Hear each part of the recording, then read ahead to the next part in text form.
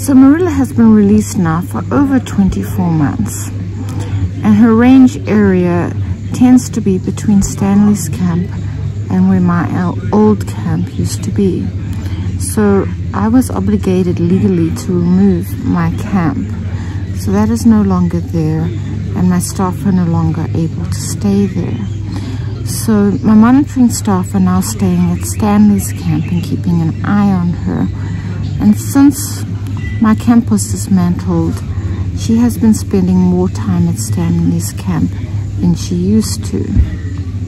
So this is a little bit problematic, and my monitors spend their time trying to keep her out of the camp. So what they do is in the early mornings, her schedule generally is that she comes towards the camp in the early mornings. So my monitors are up at about 4:30 in the morning in order to be in place by about 5 o'clock in the morning. And then they wait on the road, because we know which direction she usually comes from. She usually comes from my camp side. And they wait on the road just surrounding Stanley's camp, and then they block her. So all they do is drive gently with the Land Cruiser and kind of in front of her sideways to stop her from going into the camp.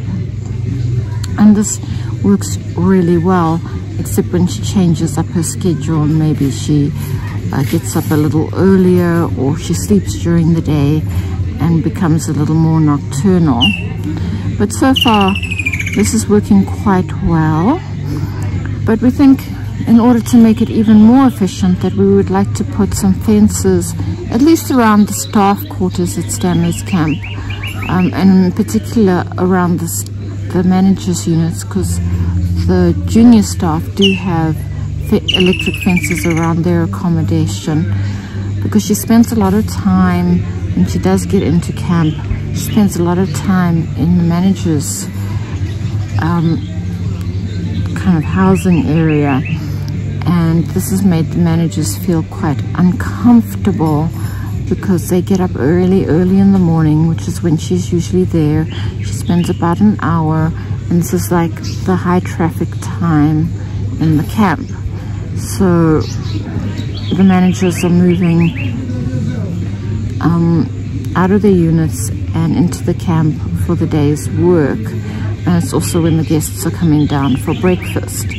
So we feel that if we fence off the managers' units and maybe some of the back of the house areas, that the staff and the managers will feel more comfortable at Stanley's, and it'll keep Morula out from underfoot, and it will help to keep Morula safe, which is very important.